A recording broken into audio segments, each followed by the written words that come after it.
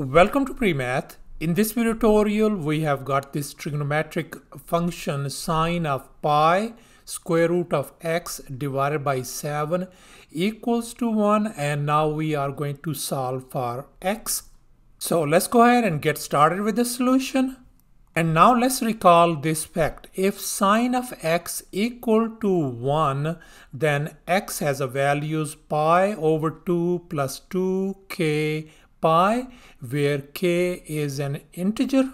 So therefore this given function could be written as pi square root of x divided by 7 equals to pi over 2 plus 2k pi. Alright, now we are going to solve for x. And the very first thing we are going to do is we are going to multiply by this reciprocal, which is 7 over pi on this side and 7 over pi on this side. And we can see this 7 and 7 is gone. So this pi and pi is gone. So therefore on the left hand side, we ended up with just the square root of x equal to, now let's go ahead and distribute these terms over here. So we can write this thing as pi over 2 times 7 over pi and then plus 2k pi times 7 over pi.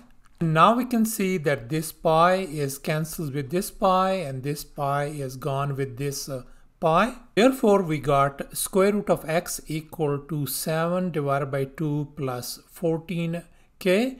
And let me go ahead and call this equation as number 1. Now let's notice that this square root of x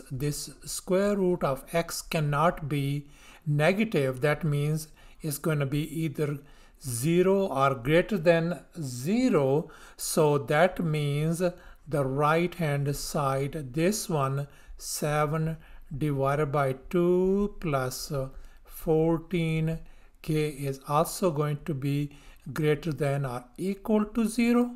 Now let's go ahead and move this 7 over 2 on the other side. So that means this 14k is greater than or equal to negative 7 divided by 2. Now we wanted to isolate k, so let me go ahead and multiply by 1 over 14 on this side and 1 over 14 on this side.